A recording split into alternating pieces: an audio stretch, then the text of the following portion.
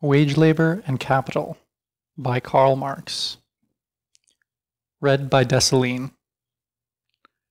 First written in December 1847. Source: the Marx Engels Internet Archive, Marxist.org. Section: Preliminary. From various quarters we have been reproached for neglecting to portray the economic conditions which form the material basis of the present struggles between classes and nations. With set purpose, we have hitherto touched upon these conditions only when they force themselves upon the surface of political conflicts. It was necessary, beyond everything else,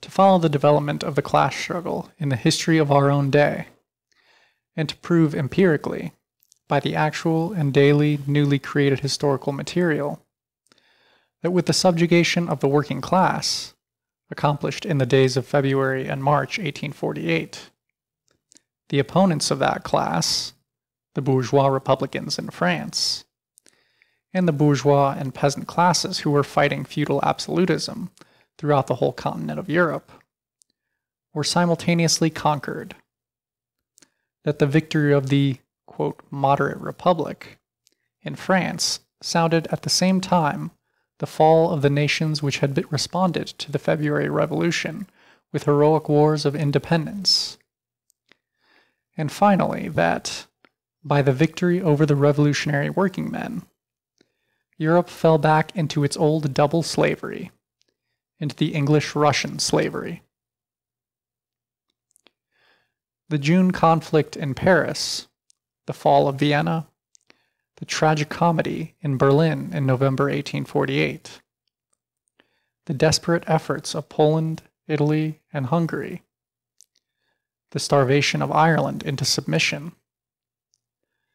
These were the chief events in which the European class struggle between the bourgeoisie and the working class was summed up, and from which we proved that every revolutionary uprising, however remote from the class struggle its object might appear, must of necessity fail until the revolutionary working class shall have conquered. That every social reform must remain a utopia until the proletarian revolution and the feudalistic counter-revolution have been pitted against each other in a worldwide war. In our presentation, as in reality, Belgium and Switzerland were tragicomic caricaturist genre pictures in the great historic tableau. The one the model state of bourgeois monarchy, the other the model state of the bourgeois republic. Both of them states that flatter themselves to be just as free from the class struggle as from the European Revolution.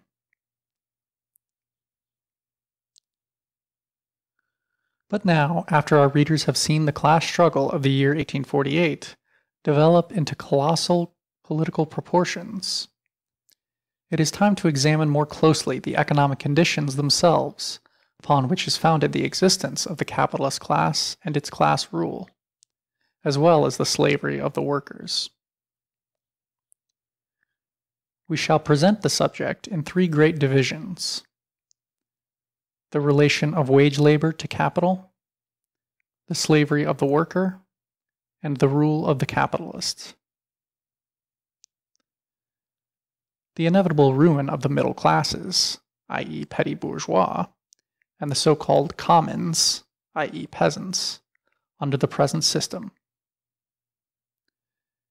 The commercial subjugation and exploitation of the bourgeois classes of the various European nations by the despot of the world market, England.